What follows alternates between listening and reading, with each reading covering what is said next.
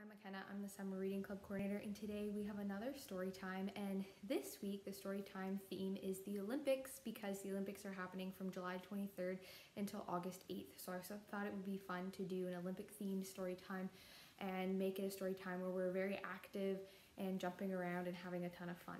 So I suggest that for this story time, you're in a space where you can be active, and hopefully we'll have some fun together. So first we'll start with a hello song. It's the same one that we've done, I think, a few times now, and it's called Hello Everybody, Can You Touch Your Toes? And it goes like this. Well, hello everybody, can you touch your nose? Touch your nose, touch your nose. Well, hello everybody, can you touch your nose? Touch your nose. Let's do our toes next. Well, hello everybody, can you touch your toes? Touch your toes, touch your toes. Well, hello everybody, can you touch your toes? Touch your toes. And we'll do our head. Well, hello everybody, can you pat your head? Pat your head, pat your head. Well, hello everybody, can you pat your head?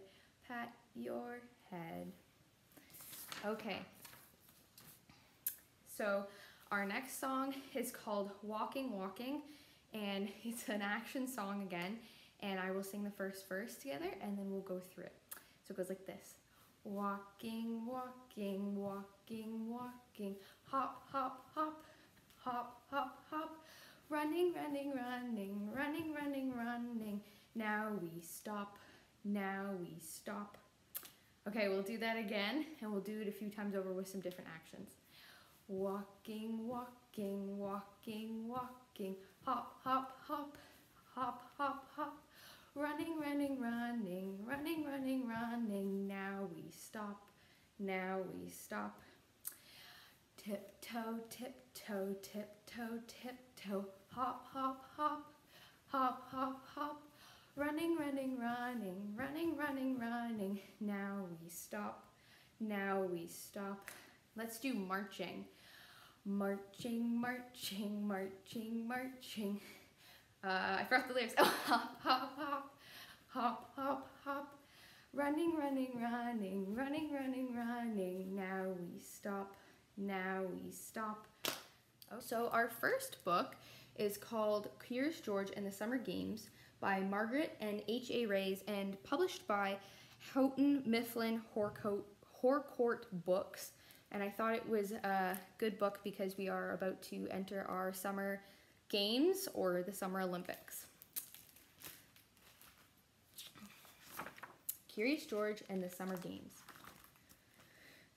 George was a little monkey who was good at a lot of things, especially being curious. What was all that commotion in the field near his home? The man with the yellow hat told George that's the recreation center staff setting up the summer field day event. Any kid in town can compete in sports like volleyball or track and field. Each event has a prize, a medal. George wanted a medal. He ran onto the field. His friend quickly followed. Come on and join us, George. We're practicing for the competition next week. George's neighborhood friends were lined up in front of some strange-looking structures. They looked like huge staples. A kid named Lorenzo started running, and as soon as he reached the first metal bar, he leaped over it. Then he jumped over another and another. You want to try the hurdles? The man asked George. The little monkey nodded eagerly. The hurdles were too high to leap over. George still had fun, but this was not the sport for him. George was curious about many different sports. Next, he tried the long jump and badminton. Both sports were harder than he thought they would be. Many of the kids had been practicing in them for months. They were hard to beat. Playing sports is about being fit and healthy, George, the man explained, and having fun. It's not just about winning. This made George feel better, and since the summer games were happening the next weekend, George had the rest of the week to practice. So he did, every day. The next day, George joined a volleyball team. He was good at diving for the ball. Go, George, his teammates shouted. But instead of returning the ball over the net with one bump, George grabbed it and ran. Uh-oh. George would need to learn so many rules about this game before he could play the right way. On Wednesday, George returned to the field. He was curious about the relay race. He saw kids take turns running with a baton around a large oval track. It didn't look too hard. George was assigned the anchor leg, which meant he would run fast. He would run last. But he didn't understand he could only take the baton from his teammate. He took the first baton that came close from another team. The track coach steered the little monkey in the direction of the gymnastics area. George tried to balance the balance beam first. He was naturally good at keeping his balance without wobbling. He could swing on the reins without getting tired, and he was so fast on the pommel horse, he got an applause. He had found his sport.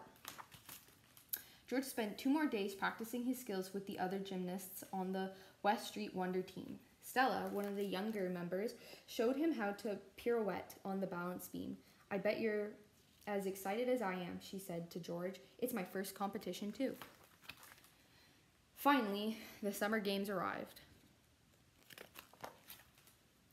Gymnastics was up first. George enjoyed cheering on his teammates, even though he did sometimes forget he shouldn't be doing cartwheels on the sidelines and distracting the audience. But look, oh no, Stella hadn't started her routine. She was nervous that there were so many faces watching from the stands. George had heard someone say Stella had stage fright. He knew what he had to do. Before anyone could tell him it was against the rules, he climbed onto the beam and did a handstand. Stella smiled at him. George then held out a hand. Stella reached her arms out and bowed. Then she did a perfect pirouette. George mirrored her. As long as Stella kept her eyes on George, she didn't feel nervous. She finished her routine to grand applause. There wasn't a medal for doubles gymnastics, but there were ribbons for team effort. That was just fine with George. Making new friends and learning a sport had been the best part of the summer games. Besides, there was always next year. So, I have another action song for us, and we did it a few weeks ago, and it's called We Wiggle and Stop. And so it goes like this. We wiggle and stop. We wiggle and stop. We wiggle and wiggle and wiggle and wiggle and wiggle and wiggle and stop. We twirl and we stop. We twirl and we stop.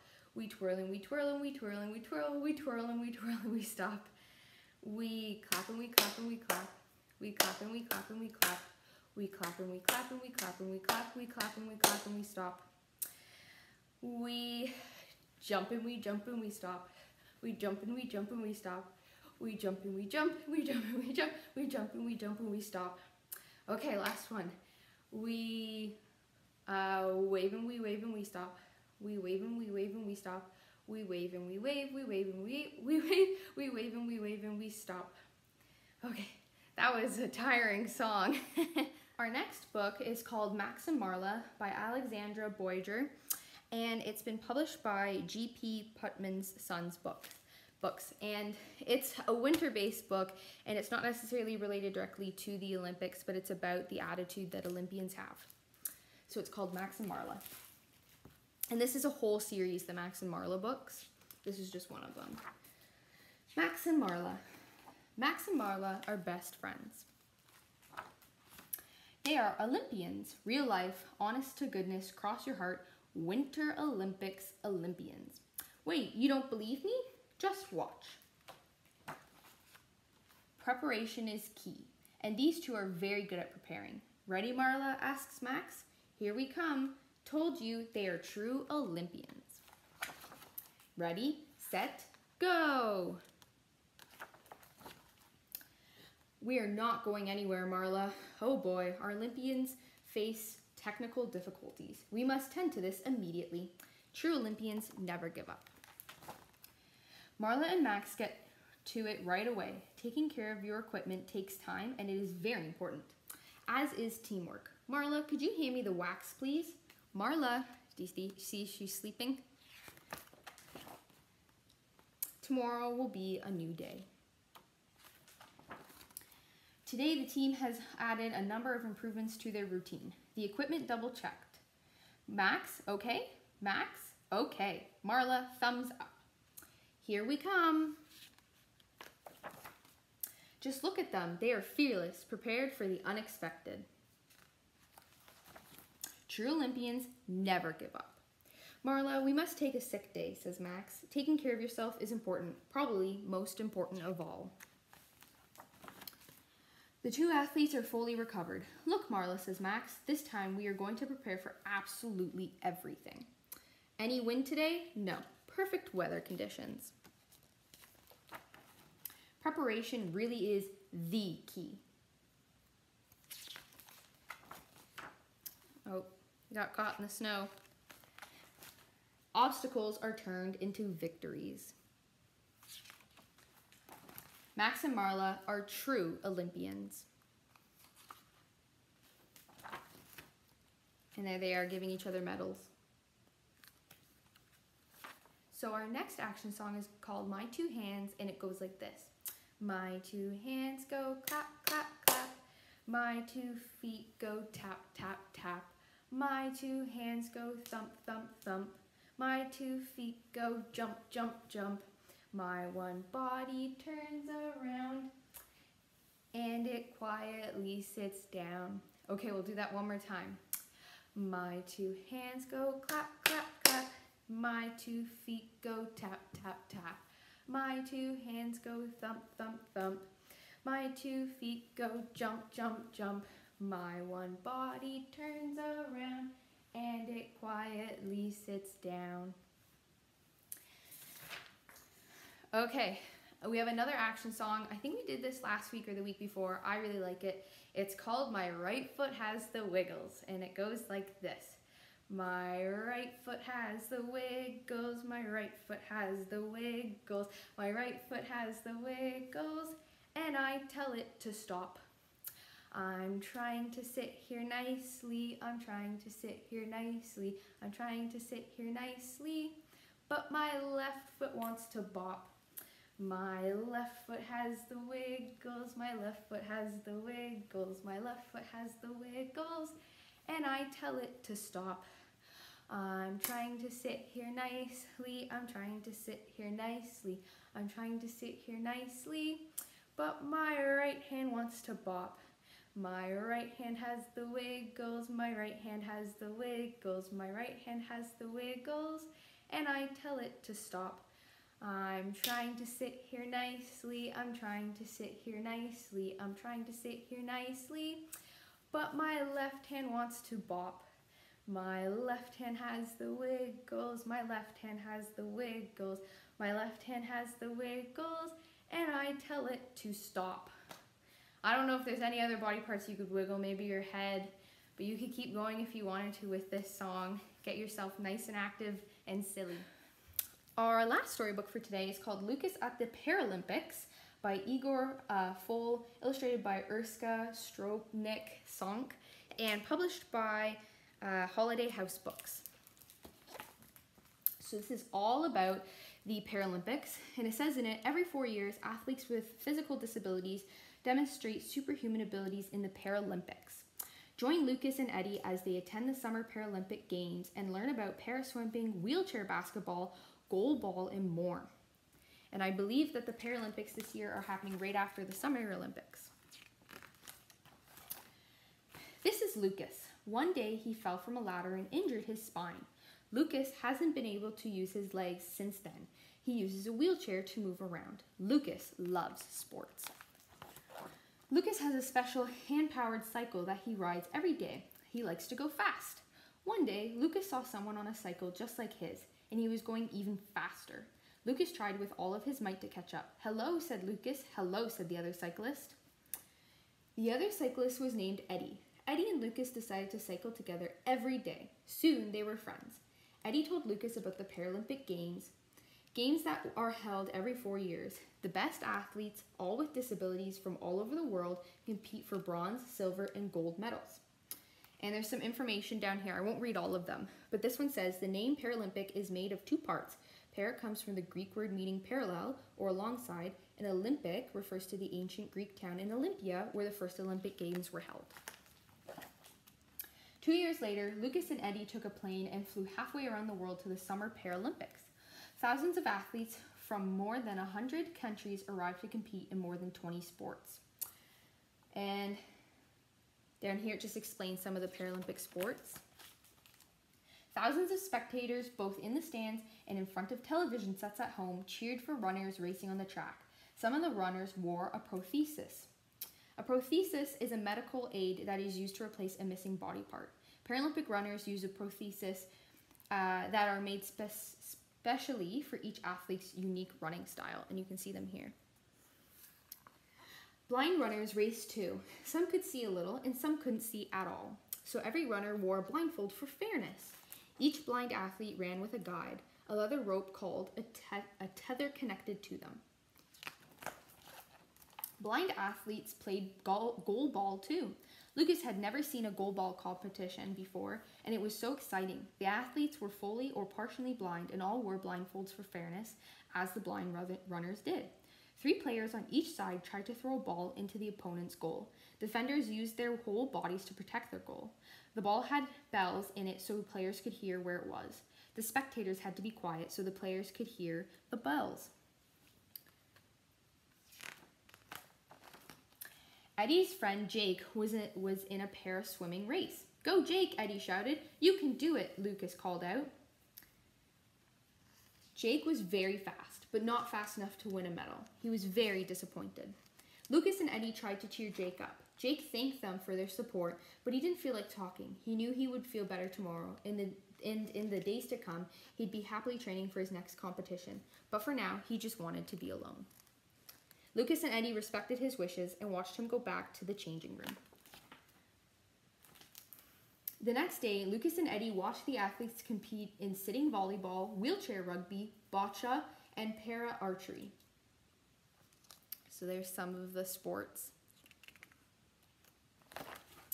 Wheelchair basketball, where the hoop is the same height as in the Olympic Games, was very exciting. Players passed and shot the ball and went very fast. When they crashed to the ground, they picked themselves up without any help. Luckily, the athletes were strapped into their wheelchairs. Wheelchair table tennis looked very difficult. The athletes needed to control their wheelchair with one hand and the paddle with the other. Wheelchair fencers wore suits and masks that electronically detected when a sword touched them. Their wheelchairs were attached to the ground. On the last day of the Paralympic Games, Lucus and Eddie went to party with the athletes and their coaches. At the party, Lucus talked to an athlete who was going to be competing in para-cross-country skiing at the next Winter Paralympics. And this one says, the first Winter Paralympic Games were held in 1976 in Sweden. These were also the first Paralympics where athletes other than wheelchair athletes competed. When Lucus returned home, he decided to practice for the Paralympic Games that would take place in 4 years. Even if he didn't qualify, he would have a lot of fun trying. And then it also talks about the Winter Paralympics. So it says the winter sports includes para-alpine skiing, para-cross-country skiing, para-ice hockey, para-snowboarding, and wheelchair curling. And the author, it says, Igor Plohl was born and raised in Slovenia, where he teaches at a primary school and lectures extensively on physical disability and spinal cord injury. After falling from a ladder at the age of 29, he injured his spinal cord and became paraplegic. He shares his experience in an autobiographical book for adults and in 3 children's books, including this one. You can learn more about his story at his website, which is listed in the book. So that's all for our Olympic-themed story time today. And if you would like to pick up Olympic-themed crafts, we'll begin having some available at the library in the coming days. So you can keep an eye out for that, as well as a collection of Olympic-themed books that you can pick up, including the 3 that I read with you today. So before we leave, of course, we'll end off with our goodbye song. So it's the same as always as our hello song, but you just replace hello with goodbye. So, goodbye everybody, can you touch your nose, touch your nose, touch your nose. Well, goodbye everybody, can you touch your nose, touch your nose. Well, goodbye everybody, can you touch your toes, touch your toes, touch your toes. Well, goodbye everybody, can you touch your toes, touch your toes. Well, goodbye everybody, can you pat your head, pat your head, pat your head. Well, goodbye everybody, could you pat your head, pat your head. Goodbye everybody, I hope that you enjoyed today's story time, and I'll see you next week. Bye.